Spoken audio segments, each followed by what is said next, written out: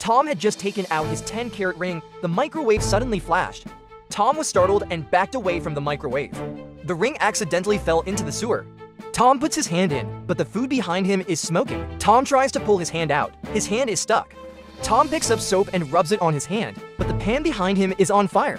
Tom grabbed a wet towel. He tried several times, but the fire didn't go out. It got bigger and bigger, and he accidentally knocked the pan over.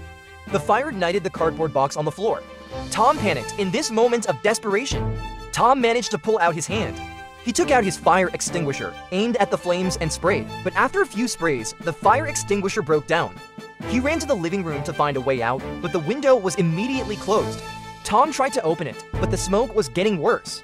So he grabbed the chair behind him and broke the glass. Tom jumped out and looked back at the room and went quickly down the stairs. Suddenly, there was an explosion.